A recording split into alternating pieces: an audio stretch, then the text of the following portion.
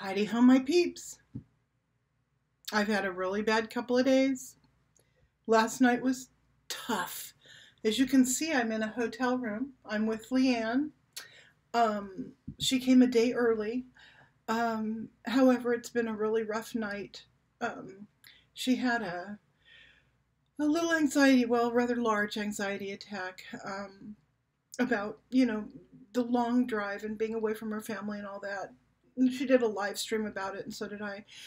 Um, and then we woke up a little while ago. It's 1:30 in the morning right now, but we woke up and talked for an hour and a half or so, and I spilled the beans about all the things that have been bothering me, and she spilled the beans about things that were bothering her, and that was good, but it's left me really exhausted. So my eyes are red, my shirt's all wet because I was crying and using it as a handkerchief.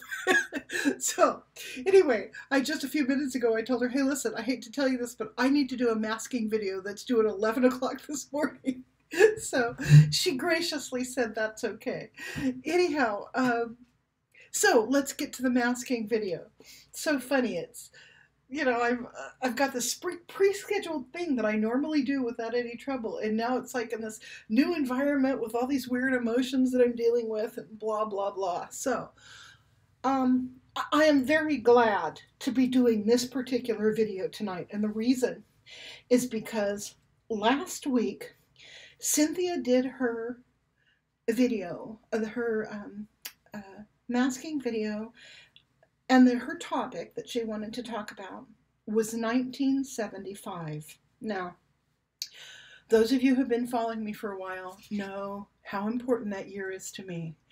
I've wanted to go back there ever since my mom passed away. And I'm beginning to understand why. I mean, there are reasons. One of the biggest reasons is I was 15 in 1975.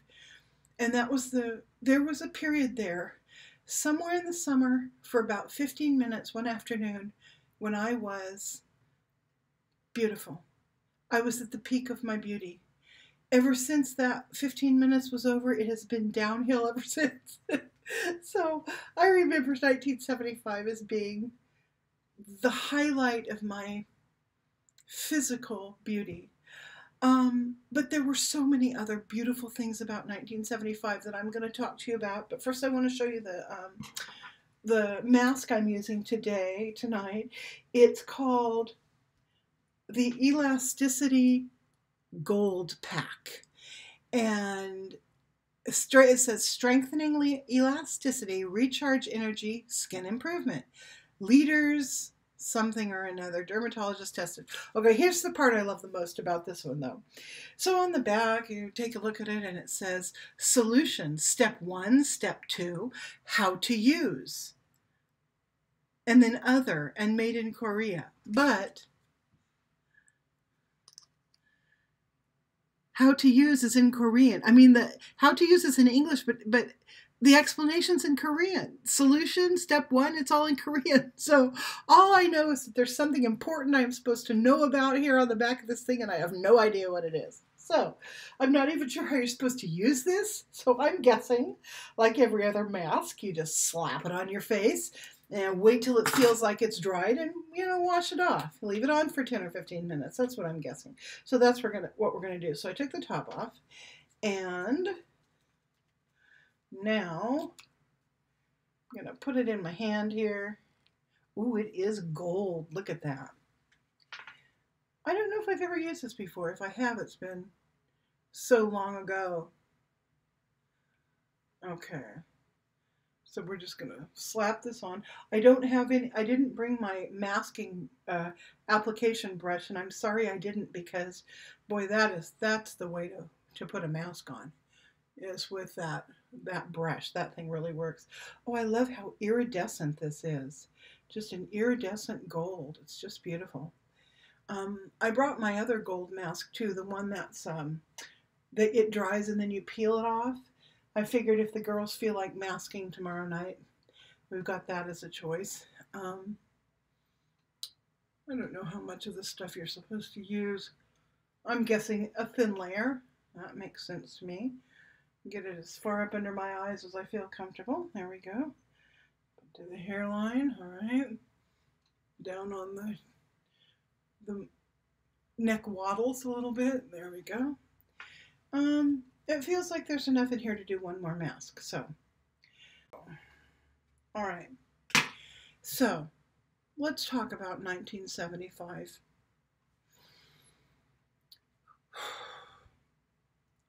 The 70s were a wonderful and a scary time to be a teenager.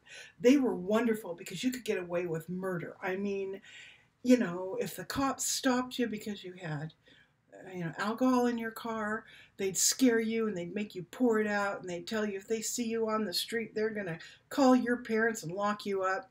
And of course, you knew they were looking for your car, so you went on home like you were supposed to, or at least we did.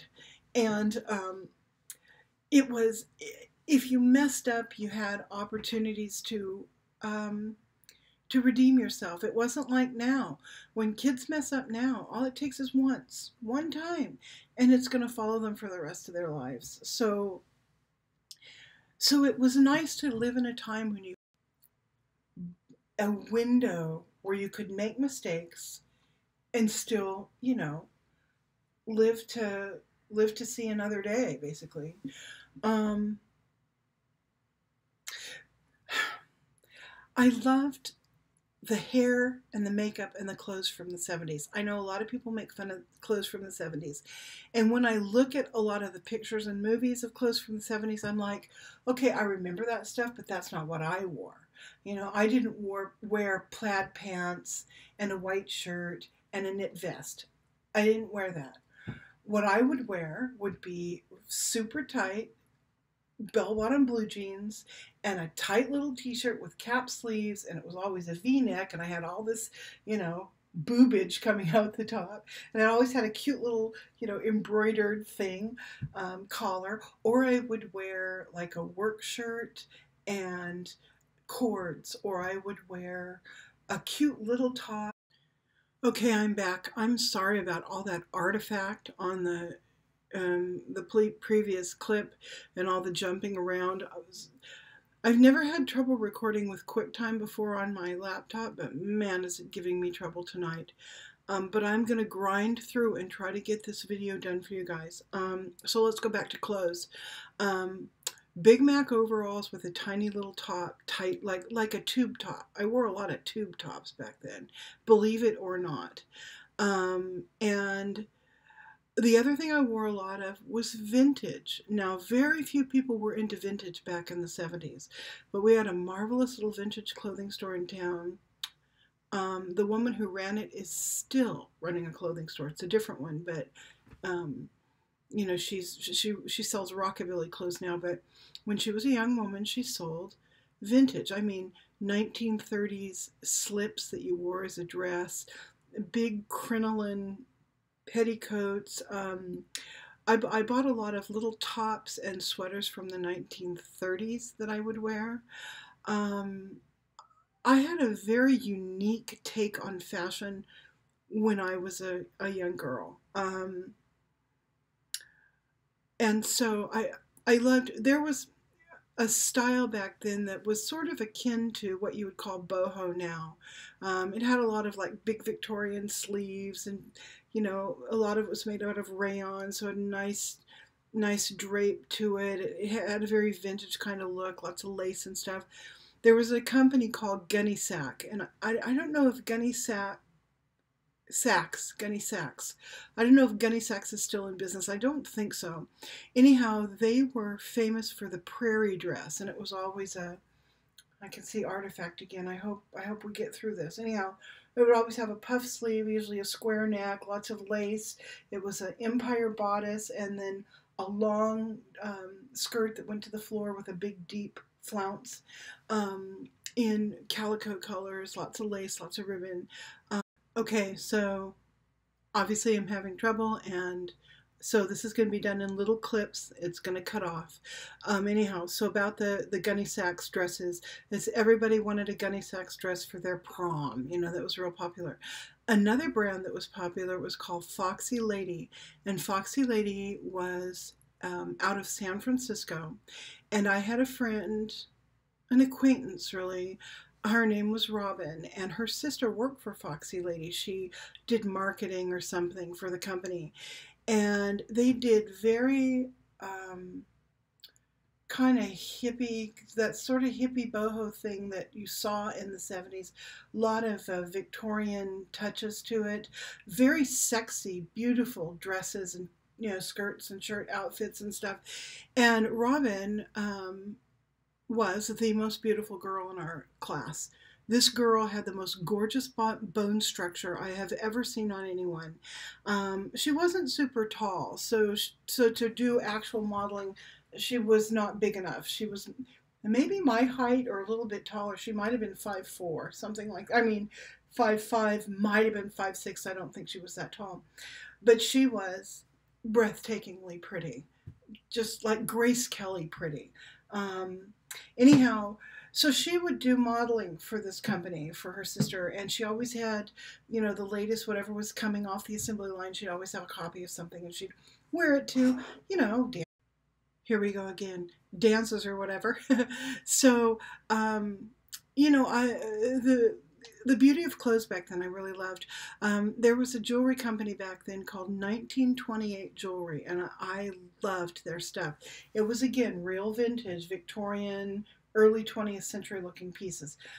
It was just a costume, but, you could get it at Macy's or Weinstock's or Gottschalk's or any of those, department stores.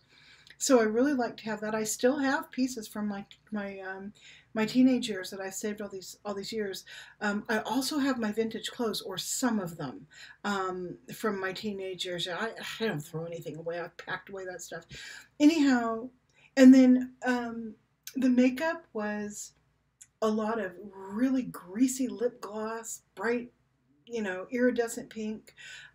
We did purple or blue or green. Sometimes the more natural look on your eyes. I like to wear purple. No eyeliner back then, no false lashes, but we wore a lot of mascara, a lot of blush. I don't remember ever wearing foundation, or, none of the stuff we do today. The company Bonnie Bell made a lot of the makeup that we wore. It was a makeup company that was directed to teenagers. They did have this bronzing stuff that was cool. It was a liquid, and so you put it on your fingers and just kind of put it where you wanted it. It was way different bronzer than we have today, and I loved Bonnie Bell products. I wore a lot of Maybelline back then too. I wasn't too into the more middle end stuff, but then most of us weren't. We didn't have the choices back then that you have now. I don't remember skincare being a big deal, except for that we all used 1006 lotion. I don't know if they even make it anymore, but it was this stuff. It was like an astringent lotion, and you would put it on your face, and it was supposed to help your zits along with the Clearasil that you dabbed on, right? I don't know what it did. It probably just dried you out, whatever, but I loved the smell of 1006 lotion.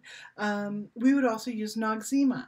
The mentholated Noxzema to take off makeup and stuff. So that's what the makeup deal was. You always felt, you felt pretty. I mean, you didn't feel like you were wearing a mask like a lot of people look today. There's 14 steps now to do your face where it used to be 5. All right, hair. The hair was cool. They don't get it right in movies ever, but I remember feathered hair, and there was a special way that they would cut your hair, where they'd part it here and pull it up and cut it, and then when it fell down, it would fall in this wave that would come back from your head, and you would take a big round brush and blow it back, and it would just make this wave, and then you'd spray the crap out of it with Aquanet so it wouldn't move around. And then the rest of your hair was usually layered, so if you were lucky like I was and had curly hair, you didn't have to do anything to the rest of it. Just had to do those feathered bangs and you were done. Then long about 1975 or 6, I think it was 1975, came Dorothy Hamill and the Dorothy Hamill haircut, which was a wedge cut. It was a short wedge cut, so it was like a bowl cut, only in the back they wedged it up higher. And it was an adorable haircut. It looked good on almost everybody. But when the 70s started, there was this haircut called the shag. I was probably 1971 or 2 when I first had a shag done, because I hadn't reached high school yet. I think I was still in junior high. And so I went to this real popular kind of high-end place to get your hair done in the mall. And the guy that everybody used, his name was Eddie. I got an appointment with Eddie, and it was like $60, which was a huge amount of money back then. And all Eddie did to cut my hair is he took the whole thing, he pulled it all forward, brushed it all forward, grabbed it, had a razor, and he just went zip, zip, zip, zip, zip, zip. He says, okay, throw your head back. I did, and it was done, a perfect shag. And a shag was a short layered haircut. You know, you had bangs, and then it was layered down to about here, and the bottom was a little bit jagged. But boy, shags were so popular for a while there. But the funny part was how they did it. I mean, he made so much money on those dang haircuts that took him, you know, what, 45 seconds to do? Literally, zip, zip, zip, zip, zip, zip, zip, zip, throw your head back. It was that simple. So I went through my shag. Then I went through my feathered, long layered kind of Farrah Fawcett sort of time. Also, girls wore their hair a lot like they do now as well. Parted in the center, long, straight. That was real popular. The 80s is when you started having like big hair. We didn't have big hair. Our hair was flat, usually flat on the top. You didn't tease it to make it high. There's a I'm grinding my way through this video. Okay, so we didn't tease our hair to make it high, but it was pretty and flowing and natural. We used a lot of sun-in, you know, to make highlights. Some girls would get their highlights done. You know, they'd pull it through a cap and get their highlights done. But that wasn't popular really yet. That didn't really get popular until the 80s. So we would use lemon juice or sun-in. Some people would use a henna mask on their hair. But most hair was pretty much natural. Okay, so shoes. The shoes in the 1970s were wonderful. First of all, they were made with actual leather. Now, trying to find leather shoes now that are, you know, popular, trendy, are very hard. Most popular, trendy shoes are made out of pleather or vinyl or something that lasts for one season. But everything was made of leather back then. There almost were no vinyl shoes. And I remember a lot of wedgies, like wooden or cork wedges. I remember the wooden platform. The company Bear Traps was very well known for their wooden platform shoes, and they made them low. In fact, I have a pair. They aren't Bear Traps, but they're the very same style as a pair that I had when I was in high school. I found them online in my size, so I bought them. And anyway, they weren't from Bear Traps, but they were the same style. I should insert a picture. If I can find a picture, I will insert one. Anyway, so that, and then they had real high heels and a big high platform and then leather that would go across and then around your ankle. I had several pairs of those. Then there was Familari. The Familari shoe had the bottom that was like a roller coaster sort of bottom, and they were made of an EVA plastic, you know, molded plastic with this weird bottom. And then they made them in regular shoes. They also made them in several different heights of sandal. And I had every kind of shoe Familari made. I loved that style. My mother wore it and my sister wore it. So it was kind of cool. We were all wearing the same shoes. Different sizes, same style. Those shoes were popular. Another thing that was popular was to wear running shoes to school, like Adidas. My very favorite pair of running shoes, though, was the Nike Cortez. and it came in two different styles. One was a leather, and then the other one was a nylon with a leather, kind of a suede split leather toe. Those were the ones that I loved. They fit my feet perfectly. They were cushiony, and they came in dark blue, which was the color that I had. They had the white swoosh, and then they had just the way the toe box was made was really neat. I just loved these shoes. And I went through several pair of those by the time high school was over, and I stopped buying them, and you know, they still make the Nike Cortez, but it isn't the same shoe. It's not the same style. Very similar, real similar, but not the same thing, especially around the toe box and the front of the sole. So anyhow, I loved those. Birkenstocks were around then. I had my pairs of Birkenstocks, a couple pairs through high school. Another thing I loved were my Frye boots. Frye made a boot, still makes it, called the Campus. That's the styling. And they have several different kinds that are in this styling. The one I had zipped up the inside. Now they didn't make that one for very long. Most of them were just pull-ons. So I had the Campus boot in what the color it was called Banana, which was a really light, almost yellowish tan. But mine weren't pull-ons, mine zipped up the inside. I have found one pair of those on eBay. It was, I don't know what size, 7.5 or something, not my size. And if I ever find those in my size, I will buy them in a heartbeat. I don't care if they're $300. I will buy them. Those are the greatest boots I ever owned. I loved them. They were on a chunky heel about this high, kind of a chunky sole, all stacked leather, beautifully tanned leather. They were all sewn together. I mean, they were just really well made, beautiful things. And they were kind of loose around the ankle. They didn't like follow the shape of your leg. They were like a stovepipe, I think they call it. So it was loose around the ankle and then went around your calf, right? I've always had thick calves, so, when I got up, zipping it up to my calf, I could kind of feel it was a little bit, I couldn't have put blue jeans down inside those boots easily, let's put it that way. But I loved those boots. They were wonderful. I felt badass in those boots.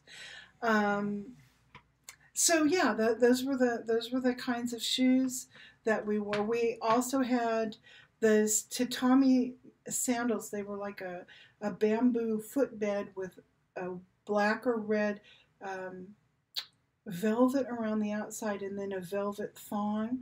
They were kind of just like oblong. They didn't look foot shaped. They were just sort of like an oblong.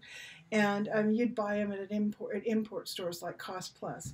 Everybody had a pair of those tatami sandals. Also, those sandals that were, I think they were called different things around the country. Go-aheads was one thing they were called. And they were this is getting worse and worse. Anyway, so they would have like a rainbow sole and then nylon thongs. But you can still buy them. They were knocked off by every company everywhere. So anyhow, that's what I wanted to talk about. The clothes, makeup, hair, shoes, jewelry, what I remember that always made me feel so beautiful. Yeah, I don't know, I felt like a princess and all of that stuff. So, that's part of what I remember about 1975.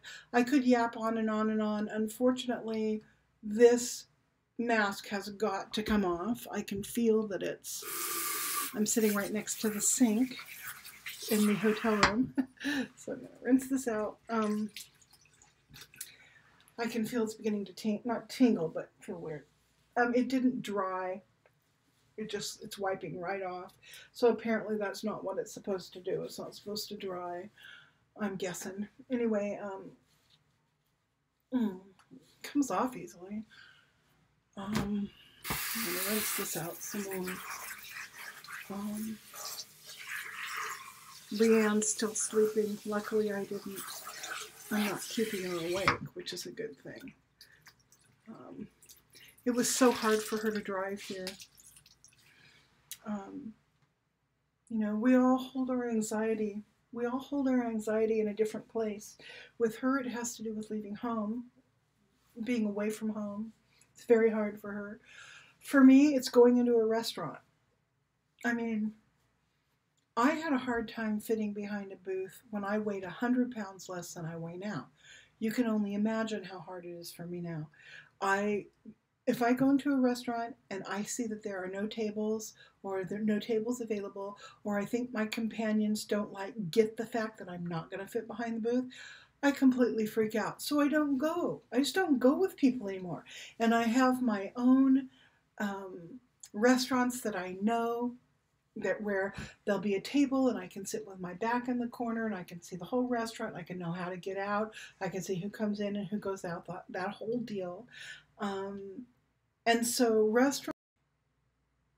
restaurants really cause me a lot of anxiety. Okay, so this thing is off. My face is nice and clean.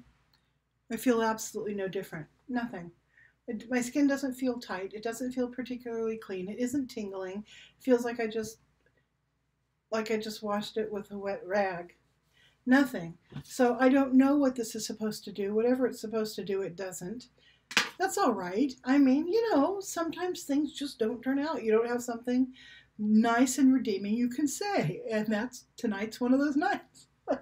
So anyhow, thanks for hanging with me through this really choppy video. And I'm going to go ahead and get this uploaded. And I will see you guys later. Oh, go see Cynthia's masking video. It will be linked below. Bye.